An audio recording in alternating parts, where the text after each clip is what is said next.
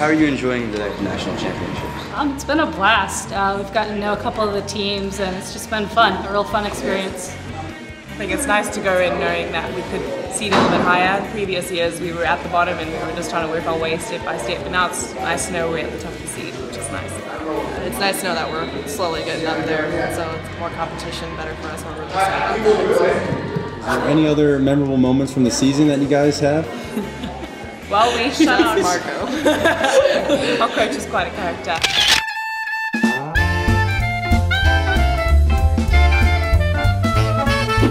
But we had a complete shutout in our conference. We ended up winning the championship game 16-1. So that for us that's a huge success. It was great. You know, we've gone year by year, improving each and every year. So it's really good. Like to have a shutout like that in the championship game, it was a great achievement.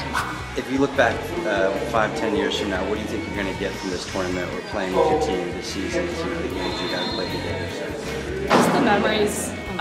We'll be friends for life, for sure. I don't know. I think it teaches you how to be a little bit tougher. Yeah, definitely. Can't quit when the going gets tough. Yeah. Next in line. Got one more year at Lindenwood and then hopefully dental school. So yeah, one more year, then med school.